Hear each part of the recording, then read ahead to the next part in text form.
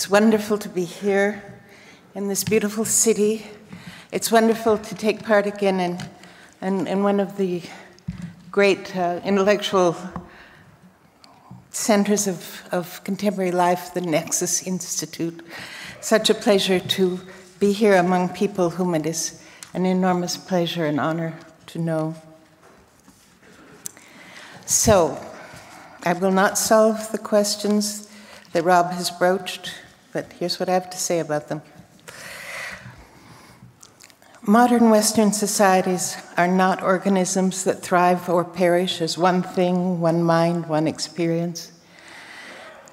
They are compacts based on the expectation that those charged with responsibilities will carry them out in good faith, and crucially, that those who are relatively powerful will not seriously abuse, exploit, or simply neglect those who are relatively vulnerable. Democracy is profound mutual courtesy, an ethos of mutual respect, and is in this sense deeply spiritual. It should never be forgotten that Jefferson asserts human equality in the terms of the biblical creation narrative. The dignity conferred on each individual by his Creator is to be acknowledged as inalienable, worthy of all respect.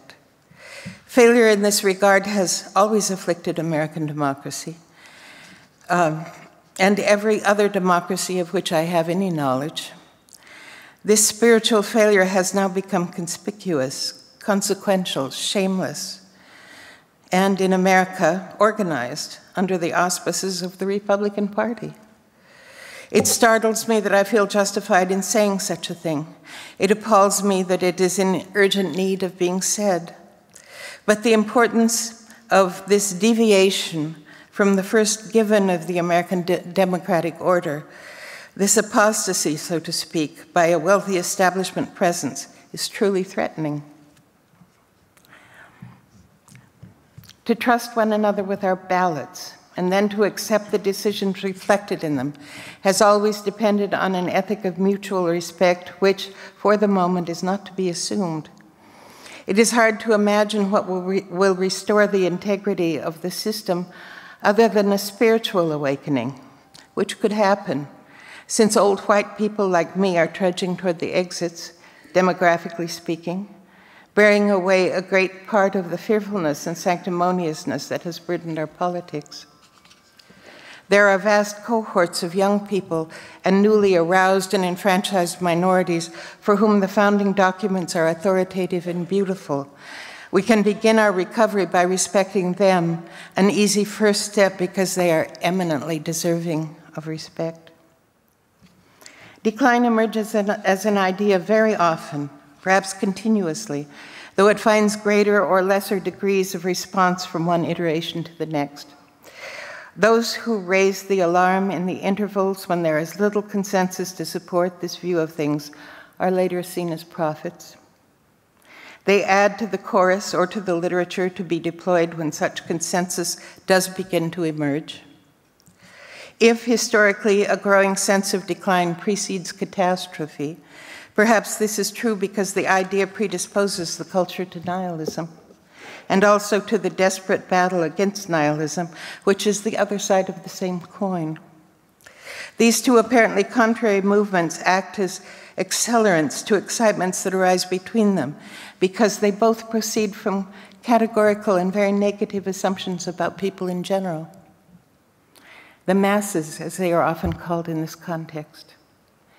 This low estimation means that no vision is offered of a future, an ongoing life, for the culture that people in general could wish to have a part in. I could be describing the collapse of a democracy, or I could be describing the means by which a democracy can survive and overcome the great vulnerabilities by which democracy is always threatened. It may not be very long before the matter is determined one way or the other. Our government has been based in a greater degree than any of us were aware on norms and customs, unenforceable deference to precedent, and restraint in the face of opposition. Our incumbent is intent on remaking the office to suit his own character and is both limited and protected by a tradition of respect for the office of president, respect which he seems not to share. When norms are violated with impunity, will they function as norms again thereafter? Will the standards of conduct they have supported be changed by the attempts that are likely to come to enforce them by legislation, assuming a restoration of something like normalcy? In other words, will a complex institutional stability be compromised, changed, or lost, leaving us with an America we cannot foresee and will not have chosen? Many essential things are in a state of true indeterminacy, so it seems. We are on our way to learning how our politics live in our civilization, how we understand our problems, and what resources we bring to mitigating them.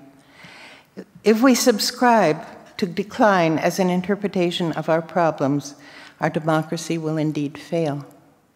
The concept decline, by implication, takes a former state of things to be good and evil to be those tendencies perceived, at least, as departing from it.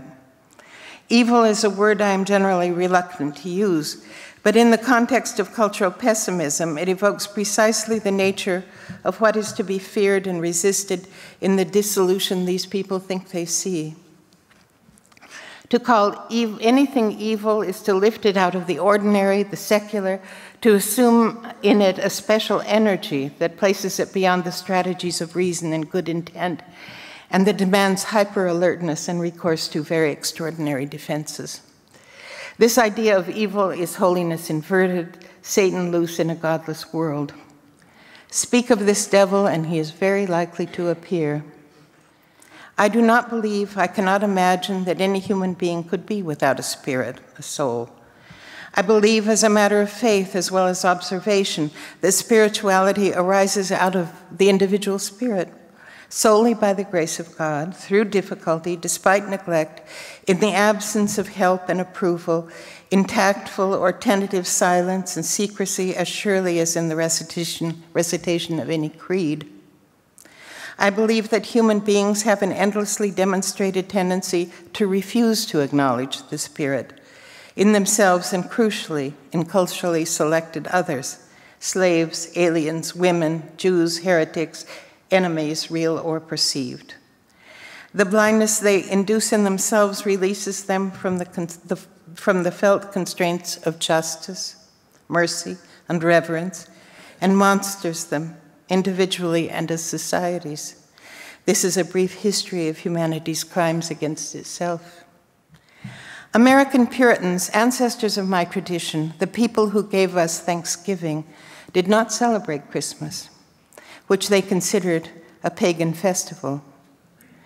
But they did, in a larger sense, celebrate the Incarnation, the faith that God himself could pass unnoticed in this world, an ordinary man, according to Calvin, one physically marred by poverty and labor.